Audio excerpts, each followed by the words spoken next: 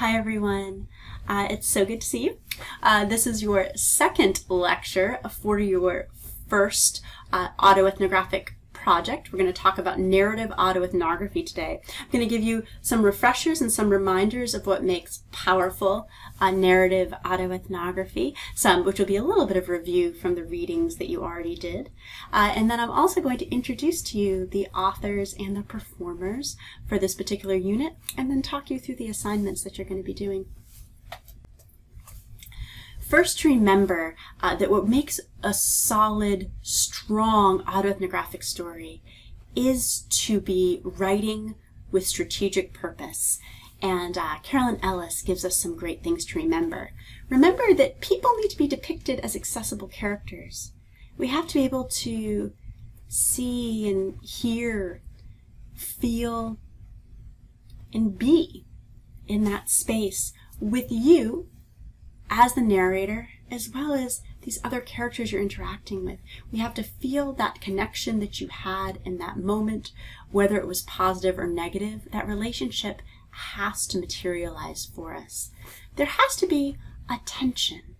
There has to be something that is happening to you that you're working through, responding to, and resolving. Now, this tension means there's a temporal moving of events around it. Knowing this tension means you know when it begins, the middle of that story as you negotiate it, and where you're going to end it. That doesn't mean it's resolved, but what do we need to know for this particular message of your story, which brings us to that point or moral? There's a reason you're telling this story. You're helping us understand what it means to be a particular body situated in this cultural location. What are we learning about your identity and or your relationship to other bodies and other identities within a cultural space from this specific story? Also, strategic attention to detail. Help us be in that space with you. Strategically, what do we need to know about to be able to empathize and access this experience? Help us, again, to see, to feel, to hear, to touch, to know this space, and decide what you're going to emphasize by what we really need to understand in order to be in that space with you. What was significant? Is it what you heard? Is it what you felt? Is it what you saw? Is it what you tasted? What do we need to access this experience in order to get to the point that you want to make? Now, going back to another reading from last week, that idea of thinking about something being visceral. Remember, the term visceral comes from the viscera. Stories start in our guts, where we feel that sinking feeling when something doesn't go the way we hoped it would be. When we get that flutter of nerves, of excitement. When we get that punch when we were so shocked, surprised, disappointed that something happened. Help us be enough in the moment that we feel that visceral reaction you had. Whether it's that euphoric flutter, that sink, that punch, we need to be there with you. Remember that storytelling is collaborative, that there is other bodies and identities in this story. Attend to helping us understand how you're seeing them. This might mean through reflection that perhaps you now have some insights that maybe you didn't at the time. Help those characters come alive for us. Also be aware of your audience, and remember, the word to collaborate means to work together. Know that that audience is working with you, trying to understand, trying to access, trying to empathize, and be aware and give us what we need to be able to do that. And also embrace that these stories are always susceptible. How you understand things can change. They can change with new knowledge. They can change with new experience. They can change with new relationships. I think about the idea of when I think of stories from my childhood and how I understood my mother during those times. Now I'm a mother myself. I understand them in different ways. As a professor, I've learned more about what it means to be working class, and I understand more of, in that space I was in with my mother, how she was feeling and what she might have been thinking. And I'm able to relate in ways that maybe if I wrote that story 20 years ago, I wouldn't be able to. Our position in life and our understandings of others are always open to change with new information and new experiences and new relationships. So here are the assignments that are going to be due. You have an infographic, an autoethnographic narrative, a cover design, a video recorded, dramatic/performed reading, and an artist statement. And remember, each of these is a collaborative process with your peers and with me. We're going to talk through them on the discussion board. You'll get opportunities to revise before you submit your final assignment. First, let's talk a little bit about the authors for this unit. You have Amber Johnson. Amber Johnson is going to be talking to you about sexual purity and sexuality and religion in our culture through an interaction she had and a man that she dated that was going to the ministry and how they negotiated their sexual relationship. Benny Lanester wrote a piece, and he wrote it with multiple other people that he was with in the California, Los Angeles area. And everyone in the story uses the pronoun there for different reasons. And you're going to be listening to what it means to embrace a non-binary identity and what interactions happen and how we can understand and break down binaries that can be violent to specific bodies. There is Robin's piece. Robin is going to talk to you about how she felt as a young Black college student learning about feminism for the first time and how that's evolved over time and compelled her to produce the research and art that she produces now. You're going to read a little bit about Carolyn Ellis. You remember her from last unit. So with social class and regional identity, she talks about her childhood growing up in the rural South as a working class child. And you'll be able to look at that, how the day-to-day life can help us understand our own identity and the identities of others. I think it's nice, this particular piece, because it really does talk about the mundane daily life that made her who she is, and that might be something some of you decide to do. Keith Berry is a gay man who writes about his life as an elementary schooler and what it was like to experience bullying because of his gender expression and his sexuality expression. So I am looking forward to seeing your thoughts on those pieces. You'll end with Sarah Pennington, who talks about grief and reproduction and her decision not to have children after mourning the loss of her brother as a child.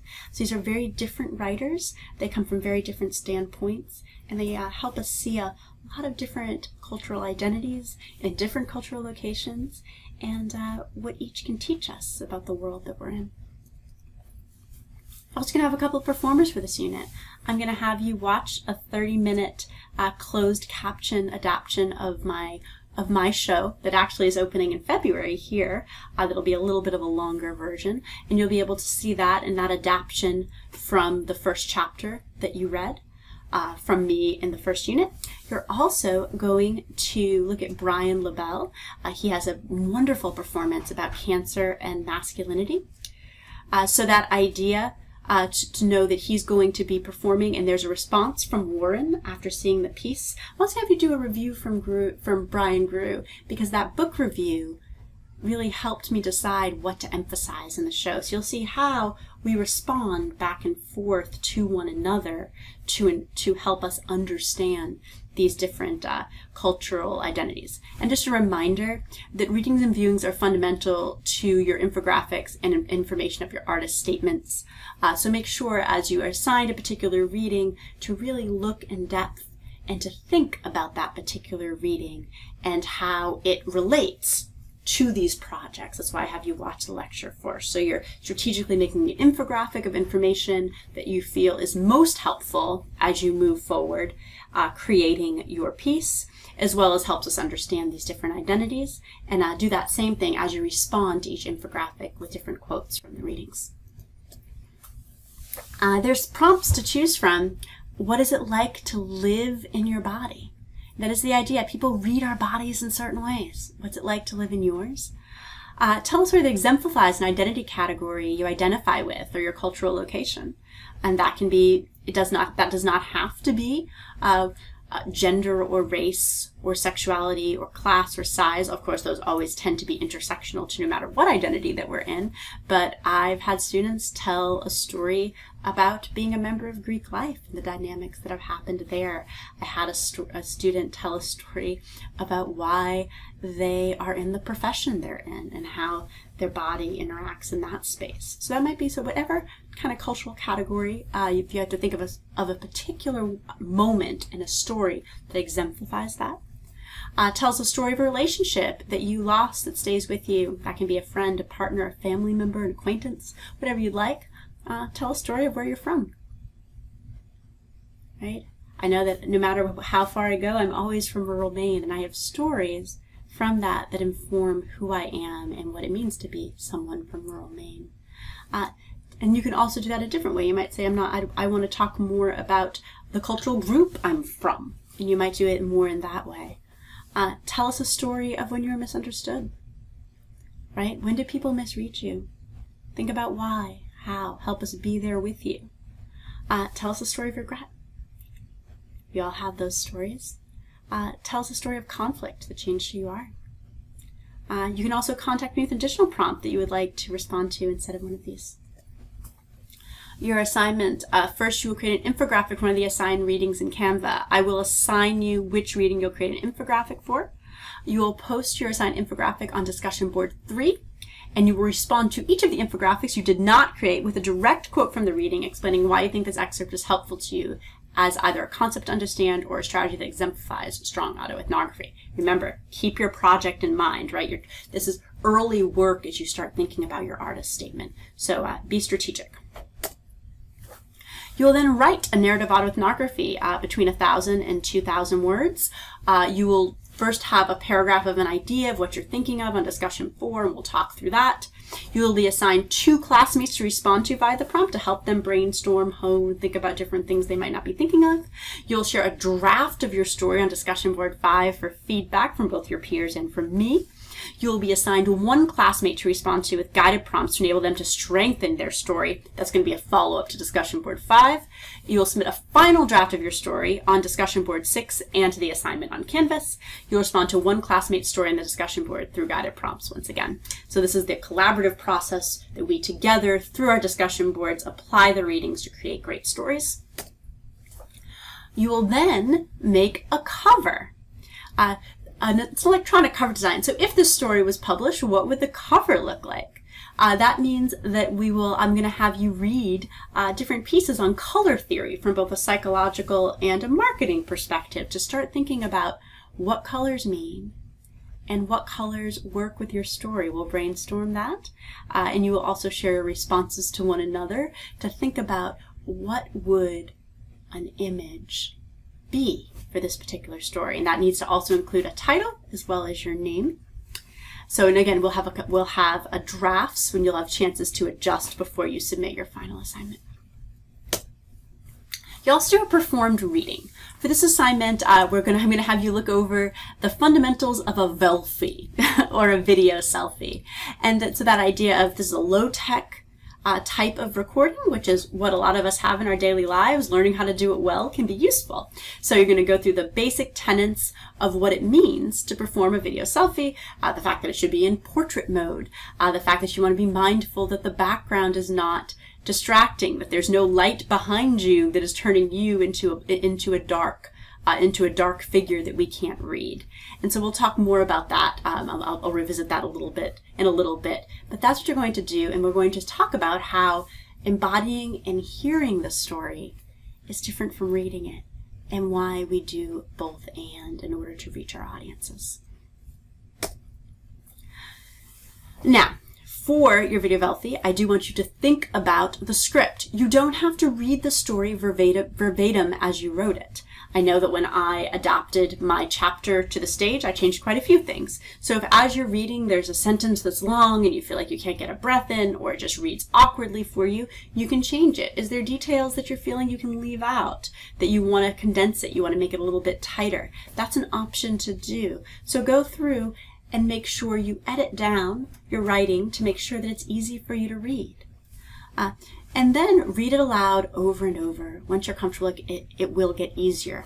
So when I say practice, don't just read it to yourself. That won't help. You need to get comfortable hearing your voice. You need to get comfortable looking up into your camera in order to record it. So practice, practice, practice until you can read it smoothly to us. That's okay if you're glancing down at your script. Of course, that's going to happen. But you want to make sure that we're able to see your eyes and facial expressions. So again, I already said this once, I'm going to say it really quickly again, just because these are just basic tenets of good recording when you're doing it on your own or for someone else. Make sure you are lit from above, not down. That's just going to be a better way for us to see your face and be able to read your expressions. Also make sure the light is not coming from behind you because, like I said before, you'll just be a dark figure. Keep the video in portrait mode and have a simple background in a quiet space. Why in portrait mode? Because you're doing a self-recording, you're not going to be moving around a lot, so that portrait mode makes sure it's tight in on you. And then communicate emotion with facial expression and vocal variation, your tone, your pitch. Decide how are you going to get these emotions through to us. You need to feel. Sorry. I'm in the middle of recording. Sorry. It's okay. Bye.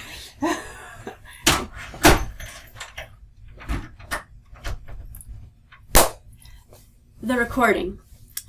Be mindful that you are lit from above, not down. I know I already said this, but I think that's something that people often forget. Try to do as much as you can to have a little bit of light coming from the sides as opposed to coming down. Why? Because you can end up looking very dark and we can't see your face as well. That's the same reason why we don't want you sitting in front of a window. You'll just be a dark figure. Keep the video in portrait mode the entire time. Why? Because you're not going to be moving around a lot because this is a reading that you're going to be having, and most likely you're going to be self-recording. So because of this, you want it in portrait mode because it gets it tight on your face for us to be able to see your expressions. And that brings us to how you communicate with us in a Velfi mode. And that's a facial expression, vocal variation. Think about your emotion emphasis. How are you feeling? How are you wanting that to come across? Think about what does that feel like? What does that look like? Empathize with your story. Go back to your words, get into that space again, and give a heartfelt rendition of that experience for your audience. And remember, always, if a sentence is hard to say, if it's a tongue twister, if you can't get it out in one breath, edit, edit, edit. Make sure that you are able to smoothly and easily read your story to us. Last, there'll be the artist statement. It's a 1,500 to 2,000 word analysis about what we learn about a cultural identity experience. You'll have this in APA format. Although, if you would rather do MLA or Chicago, depending on your background, let me know. I publish in all of those. I can be flexible. It should include at least 2 references from your readings. That's the assigned readings from this course.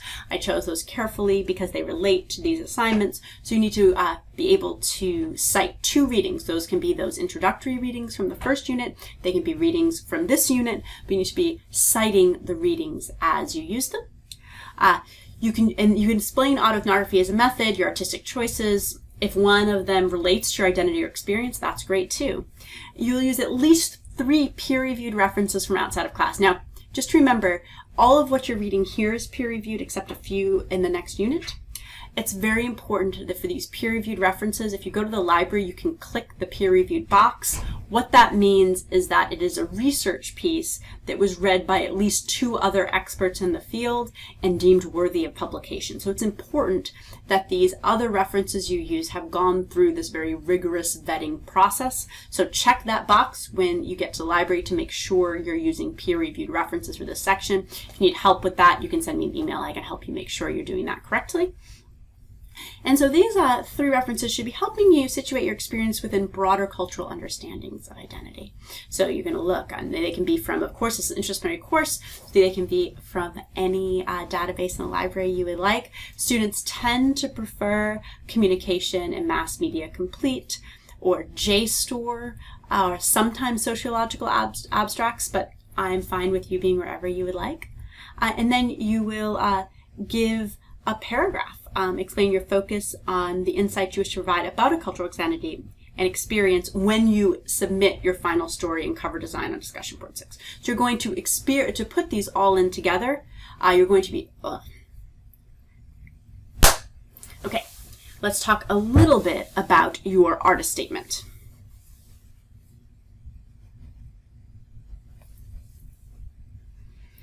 So this idea of okay, your artist statement. Your artist statement is a 1,500 to 2,000 word analysis of what we learn about a cultural identity or experience from your autoethnographic story in APA format. This is when you tell us why you decide to tell this story and what it teaches us. It should include at least 2 references from your readings. They can be used to explain autoethnography as a method, your artistic choices, your identity and experience, whatever is relevant to your particular project. You need to cite 2 readings from class. You then need at least 3 peer-reviewed references from outside of class. Now, peer-reviewed means that it was a research study that at least 2 other professionals in that field decided was worthy of publication. So it's important that you choose articles that have gone through this process from our library databases. You can check the box that says peer-reviewed and make sure that everything you're looking at is peer-reviewed. You are free to use any database and library you would like. This is an interdisciplinary course. I find that students enjoy pieces from Communication and Mass Media Complete, the ERIC databases, and sociological abstracts, but that doesn't mean that any database wouldn't be great. Students also have told me they enjoy JSTOR. So wherever you would like to go, you are just going to need to find 3 peer-reviewed references that are going to be integrated into this artist statement. Now, after you write this 1,500 to 2,000 word analysis, you will post it to the discussion board, and when you're looking for feedback, and you will also have a paragraph that explains what kind of emotions and feelings and message that you were hoping to communicate, as well as through both this artist statement and your cover design. The final draft is going to be due on discussion board 8, as well as uploaded to the Canvas assignment.